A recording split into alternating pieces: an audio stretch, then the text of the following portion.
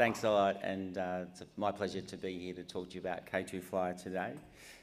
It's a very exciting story with a few years of history behind it now, so we can demonstrate a very good investment proposition as our company continues to grow and on our path to operating cash flow break even. So bear with me while I get through the usual stuff and start to give you an overview. So K2fly is a very purpose-driven organisation. We are pioneers in something that we're calling resource governance. So first of all, we're a software business. We're not a consulting business. We derive our revenues predominantly through recurring software licenses, and I'll talk about that a bit more later and show you the numbers to do with that. But resource governance is an increasingly important space as the world shifts to net zero and needing more mining in order to do that. But also this thing called radical transparency, and that's been driven by people such as yourselves who are obviously interested in profit, but also interested in doing the right thing in terms of wanting the companies that you're investing in to be doing the right things in the communities in which they operate. It all sounds it might sound very grand and grandiose to a certain extent, but it's really, really important. And the main thing that you need to understand is that the biggest driver of this change in these behaviours of these organisations is actually coming from finance. So the finance organisations that are funding these companies, and particularly these mining organisations, are absolutely making sure that they adhere to the right regulations, and that's regulatory, but also what company and civil standards demand. So if you think about what happened with Rio Tinto last year, or 2 years ago, they didn't actually break a law, right? They didn't break a law, but they crossed a line that the community said that's not good enough. So there's this blending going on that I'll talk about too. So who are we talking to? We're talking to board members and it's noisy, this, isn't it? Board members and executives in these major mining companies. I'll talk about it in the next slide in terms of our customer base.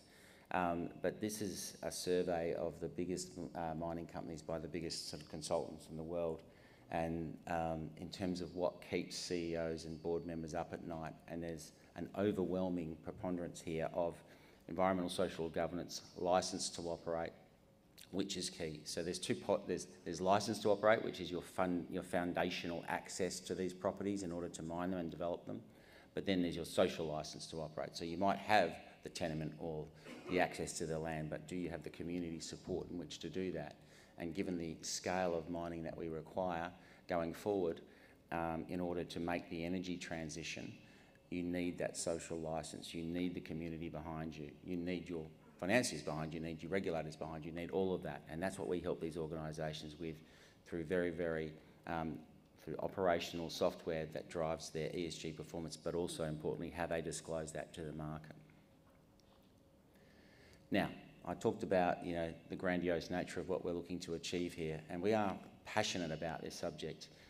Most of the people in our organisation have spent many, many years in the mining industry, and we're firm believers in the mining industry and the importance of the mining industry. But we also believe passionately that the mining industry can do a better job of talking about itself and working with communities. So do these organisations, by the way. So as I said, in terms of who's buying this, well, 7 of the top 10 mining companies in the world are using our solutions now. We have 10 solutions, as you can see along the bottom ribbon there. Not all of those companies use all those solutions. That is the addressable market that we are talking about, but we have contracts with all those companies that you can see, very highly represented in the majors. So this is what we're talking about with K2fly is not just an Australian company, it's very much a global company. 40% of our revenues are coming from outside of Australia. That is 20% from the US market and 20% from Europe, Middle East and Africa. So you can see a global issue that we're addressing with global multi-commodity, multi-site miners taking this up. So that creates a massive white space for us to move into. Really, really well represented obviously in the iron ores, gold sectors, but also across the emerging sectors of energy transition. Important point here. In order for the world to make the energy transition, which we all believe in, we need about 300 new mines. We haven't been doing that a lot lately. There's been a lot of mine shifting ownership and things like that in order for those 300 mines to get started to deliver the critical minerals in order to build electric vehicles, to build batteries, to build wind turbines, you need a lot of these mines to be opening and rapidly. So they can't do that without these approvals and without the buy-in of their investors and the communities in which they operate. So that's a tremendous opportunity for us. Outside of that, there's also a lot of other land use where we can move into. So we've been very focused on the mining industry, as you can see, but we have a number of opportunities in the utilities business, in large ag, oil and gas, that we can grow our base in. So I just want to come back to why it is that people use us and what's fundamentally changing in the world today in order that's driving the business and driving those major companies towards us. So if you look at the way a mining company is valued, traditionally, it's what inventory they have in the ground. So, tonnes and grade, prevailing price of the day generally provides the value of that, or the price or the value of that stock. Very basic mining economics, right? And what you're seeing there in terms of the pictures is a segment of our solutions that we provide to these companies. And a lot of them start very much on that left-hand side, how they disclose their inventories to the stock market, hence the value. So what we provide goes into their annual report. I saw the response of the involvement earlier on, but how many of you are, as investors have direct or indirect investment in mining companies? Most of you, right? Not surprising in an Australian investment audience. So most of you are probably aware of JORC, which is the way of, hands up if you've heard of JORC as the way. So that's essentially what this resource disclosure is doing, but not just for JORC. It does it for every stock market in the world and every standard, because they're slightly different in each. It's like a payroll bureau. In each jurisdiction, there's different versions of JORC, which sit under a global standard called CRISCO. So we manage that, and we manage the disclosure of that to the stock market. Really important. Goes in the annual report. Constitutes the value. So that is a value driver and a historical one. As you move to the right, you see all these other things. And they're really, really important for these organisations to get, and really, really important, increasingly important to get right, because they are, if you do them well, they're value accretive. If you do them badly, they're value destructors. And I mentioned the heritage situation a little earlier. Rio Tinto now use our heritage system. I stress post the event, not before the event. And I shouldn't make light of it, because that was a tragedy of cultural heritage destruction. And so again, as I said, they didn't actually break a law. So there's a merging now of hard law, which is what you see on the left-hand side, regulatory law, where you get pinged by ASIC or whatever the regulator is. As it moves across, it sort of gets into what we call soft law.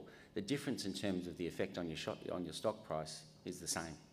All right, so those things are blurring rapidly, and that's what we're managing and helping these organisations to address all of those things in what looks today like quite specific areas to do with mining and value creation or destruction.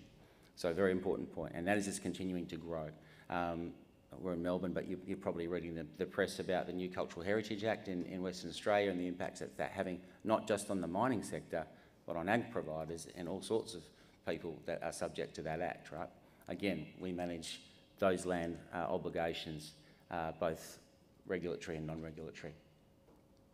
So what makes it so important is protecting that licence to operate and that social licence to operate, keeping the faith of your investors that what you're disclosing to the market is trusted, and that is a big issue for the industry right now. We need all these mines, but there is a big lack of trust in the mining industry, not necessarily just from investors, but from communities as well, and they can't operate without that support.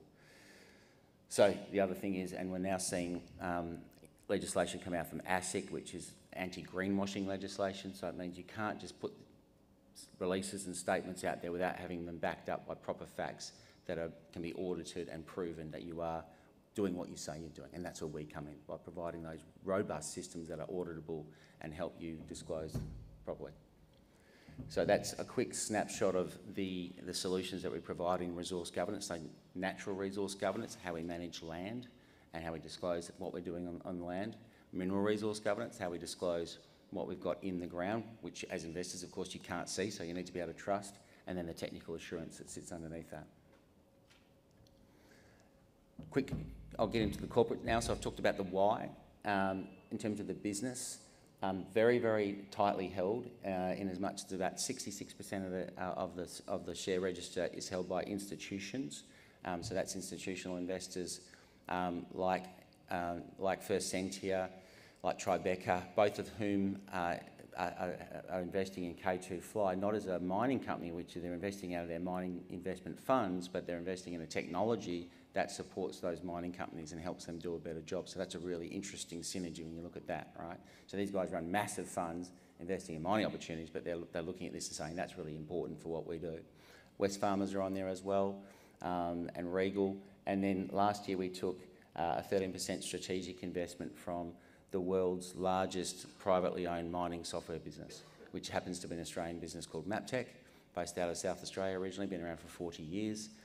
This company is worth a hell of a lot, but it's private, so I can't disclose what that is. But they're doing 120 million roughly of revenue per year. So they are a big organisation, a big gorilla in this market. Why did they invest in K2fly when they've been around for 40 years and they're much bigger than us? Because they recognise what we're doing and how important it is for the industry that they play in. They also recognise it would take them a lot of time, money and risk in order to build what we're doing. So they said, these guys are doing a fantastic job. Let's get on board with that. So we really welcome their involvement. The chairman sits on our board, Peter Johnson, and they're adding a lot of value. So a lot of the stock is held already, a small amount in retail. Annual recurring revenue, I'll come back to that in a little while. And then cash, plenty of cash. We've got 4.4 million in the bank and a $2 million facility, which we haven't called on yet. So we've got a very nice cash platform in order to proceed.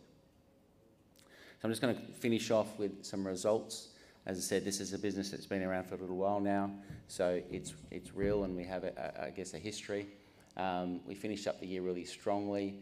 Our 3-year compound annual growth rate is about 45%. As I said, we're winning. We do our strategy is land and expand. We land our first solution in these major clients, and then we start to build out from there. And again, we're selling to the corporate buyers here, so a lot of what we do goes across the organisation from day one, which is a really rapid way of getting sites on board that we can expand into.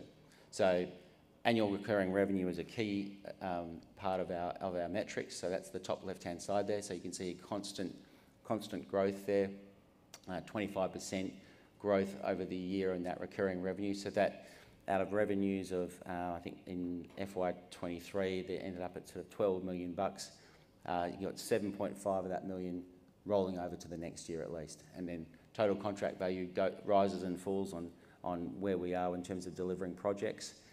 That's a little out of date now because we've obviously signed business that we've announced in this quarter already with Roy Hill. Let's took our ground disturbance solution in the Pilbara.